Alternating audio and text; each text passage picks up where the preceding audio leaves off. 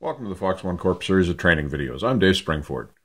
Please visit me online at www.foxonecorp.com for all your glider supplies. In this video, I want to take a look at the initial setup of the S Vario. So the first thing that I want to do is I want to go into the Polar and Glide menu. So we're in setup, and I've used the bottom knob to rotate into Polar and Glide, and now I'm going to press to select Polar and Glide. I'm going to go up to Polar, and again I'm going to press to select that, and I want to take a look at the glider list.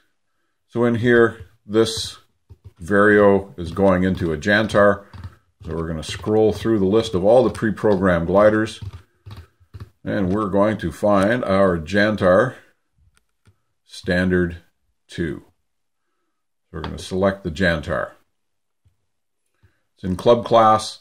And then we have our A, B, and C coordinates for the polynomial fit to the polar curve. The reference load, you don't want to change that, and you don't want to change the reference weight. Those are the weight and wing loading values at which this polar was calculated. Based on your actual flying weight, the computer is going to adjust the polar to your actual weight based on the ratio of the square root of the new weight to the old weight.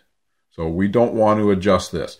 The one thing we would adjust is we'd adjust the empty weight. We'd set that to whatever the current weight and balance for our glider shows as our empty weight, and we would put in our pilot weight. With empty weight, pilot weight, and then whatever ballast you add, as I mentioned before, the computer will adjust the polar for the exact weight at which you are flying. We'll go down here to exit and press enter. That's the polar. Speeds. We can set this up so it's the same as the airspeed indicator. Take a quick look. Over here we can see the green, yellow, and red marks on the airspeed indicator. Basically those are the same things that we have here. You can use your flight manual, come up with those values. So you'd go through and set your stall speed, approach speed, no flaps on a Jantar, your maneuvering speed, and your V&E. All of those would be set. For now I'm going to set V&E here.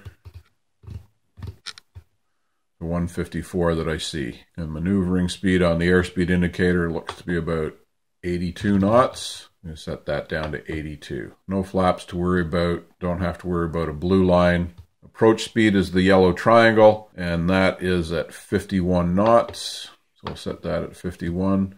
And stall speed, that appears to be about 45 on this airspeed indicator. Those speeds have been set. Again, I can back out using the center button. Flaps we don't have, so we don't have to worry about that. And we will exit. So that's the Polar and Glider setup. Hopefully you've learned something about the S series of Varios today. If you have any questions or comments, please drop them in the comments section below or send me an email. And visit me online at www.foxonecorp.com.